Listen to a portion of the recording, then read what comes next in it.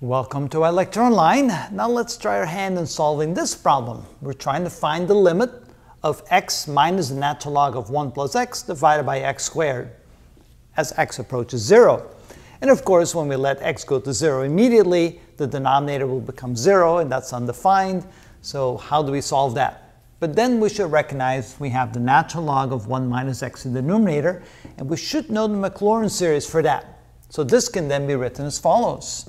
This is equal to the limit as x approaches 0 of x minus, and instead of writing the natural log of 1 plus x, we're going to write out the Maclaurin series, which is x minus x squared over 2 plus x cubed over 3 minus x to the 4th over 4, and so forth, and the whole thing divided by x squared.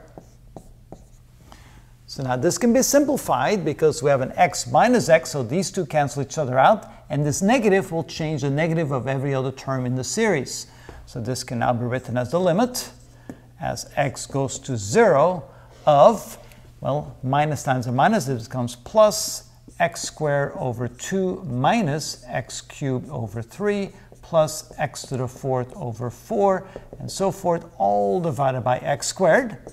And now we're ready to divide the denominator into the numerator. So this becomes equal to the limit as x approaches 0 of, and we get 1/2 minus x over 3 plus x squared over 4 minus x cubed over 5 plus x to the 4th over 6. And I think you see how the pattern continues.